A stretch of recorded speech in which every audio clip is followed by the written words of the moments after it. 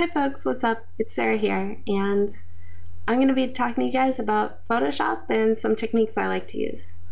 So in this picture, I wanted it to be a little bit more realistic, or at least comic booky, and I started out with using a grayscale image. So essentially what this style requires is a grayscale image to block out the composition and the shading and tones, and then I underlay a color layer in there so I can get the specific colors that the characters need. And when I set that original layer to overlay, I'm able to generate more colors for myself to blend with. So I merge all those layers together and I blend it. Simple. Just hit buttons and get a picture. Easy. So I'll talk you through some of the buttons I have to hit.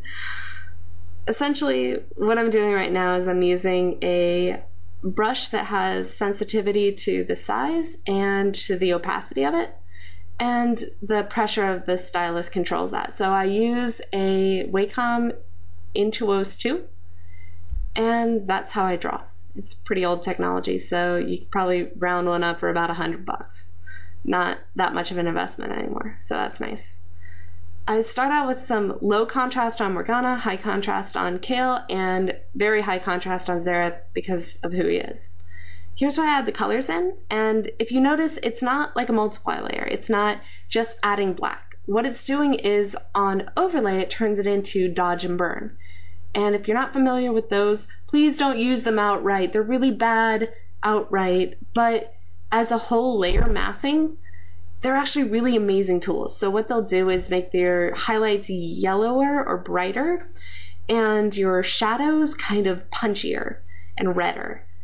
And so when you use them individually, it really does look bad. You have to like really know what you're doing. And I've seen it done magically, but as far as a learning tool, it's much easier to teach that a black and white layer with overlay on it is easier to use than the individual burn and dodge tools. So what you've seen right there is I have everything merged together, and I hit Control Shift Alt and E, and I just made this fist and just mashed the buttons on my computer, and now I have an image. The next step is hit save and you're done. That's a little bit harder than that, sorry. So essentially what I've done is merge the layers so I can sample more colors and use them to blend with each other. So that's the key of this whole style.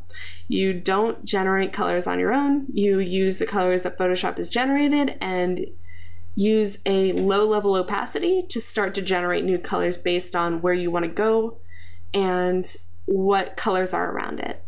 So you'll see Morgana's wing has a little bit of red on it, or that like salmon color, because Kayle is providing some ambient light for that purple to react to.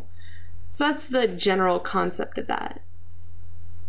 Everything else is pretty standard, just drawing with that same brush that has the pressure sensitivity and the size sensitivity to it. Until I get to Morgana's wings, it's the one part where I change it up. It's a little bit sharper and less reactive to pressure. And then for her hair, I have it the opposite.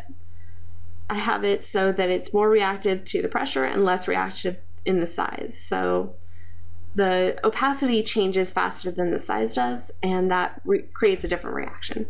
And the brush strokes look incredibly different. So you'll start to see that kind of dichotomy happen in the side of the screen where I have, I guess this is right below me. So essentially there's this like little wavy thing that tells you what your brush is doing in the background, which is really a good indicator of what kind of attitude I'm going with. So you'll see that when I want a punchier impact, I'll have a lower control over the transfer, which is the opacity, and I'll have a higher control over the size, which is what you're seeing in the detailed feathers. And so the idea behind detailing one of their feathers over the other is kind of forcing that perspective a little bit better, and then also drawing the eye to the contrast between them.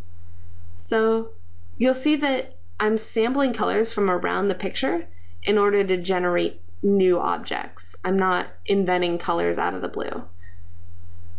And so that just about covers all the big ideas that went on in here. If you guys have any specific questions, feel free to ask them. I love talking about Photoshop. So message me, give me comments, and I will be happy to answer your questions. Have a nice day, guys. Bye.